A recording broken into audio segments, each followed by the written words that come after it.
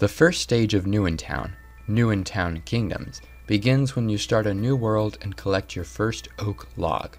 You'll be given a town charter, and the New in Town advancement tree will become available. Use this to help give you an idea of what to work towards as you progress. To start your town, find an area you would like to settle. A flat area away from any hills is recommended, but not required. Use the town charter by clicking the text inside it, and the settler's wagon will appear for you, complete with 2 item hoppers and the town planner. The town planner can write up the settlement site recipes book, which details the recipes for adding new structures to your town by way of the site planner. These recipes are laid out like a 3x3 crafting table, with a key of requisite items. Stone and oak logs will be the most commonly used resources, along with building permits, of which 3 can be found in your wagon's chest to start you off.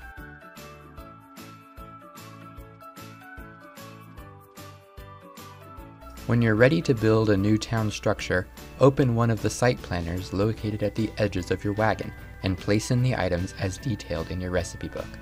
The building permit does not need to go in last, but is required for all new sites.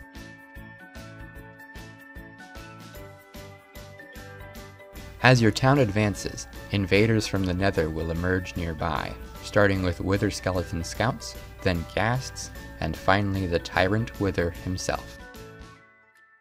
Let's take a look at what the structures in New in Town can do. Mines hire a miner with which to trade various stone types with. Lumber mills hire a lumberer, who can exchange different types of logs with you, as only oak logs will do for new town structures. Every day at noon, any mines and lumber mills will generate stone and oak logs for you to use at your leisure. These resources will be transported to the hoppers at your settler's wagon. This action does stack for every mine and lumber mill in your settlement. The fishery will hire a fisherman with which to trade aquatic things with. Every day at noon, he will also restock the pond with cod for you. A homestead can provide a safer place for you to live and comes equipped with greater storage and smelting equipment. Farm plots come planted with a row each of wheat, potatoes, and carrots. It is an inexpensive structure useful for providing early food sources. The chicken coop uses a floor of hoppers to automatically collect eggs into the chest outside. The bakery hires a baker with which to trade various foods with. The mayor works in the mayor's office, and he will offer interesting deals on certain rare items. Guard towers weaken most mobs which would seek to harm your town, like zombies, spiders, and even creepers. You will have to fend them off yourself though.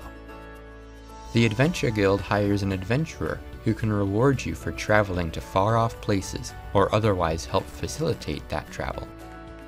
The Nether Shrine provides a more pleasant location for your Nether portal and also acts as a convenient place to set up a beacon. The Potion Hut will hire a chemist with which to trade powerful potion ingredients. The Wizard Tower is a treacherous climb, but comes equipped with a fully stocked enchantment table and a wizard who can trade you for useful enchanting items. The Bard's College may seem like little more than an endgame flex, but when music plays from its topmost jukebox, you will be given a strength buff. You can arrange these structures however you like as your settlement progresses. Walls and gates can even be built to establish your borders. 3 features will also generate outside of your town, bearing great rewards.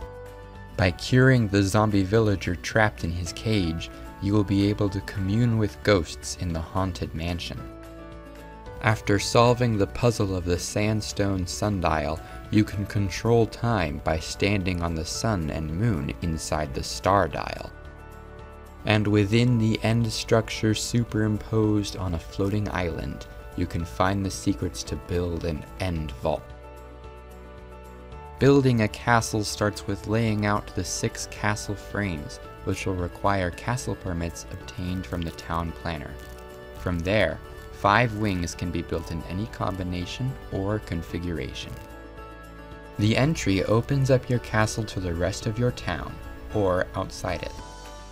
The stable serves as a nurturing home for your noblest steeds. The castle's tower performs the same duties as the guard tower. The bedroom serves comfort over function, but does contain some banner-making materials. The treasury collects taxes from every citizen of your kingdom every day at noon into the castle reserves.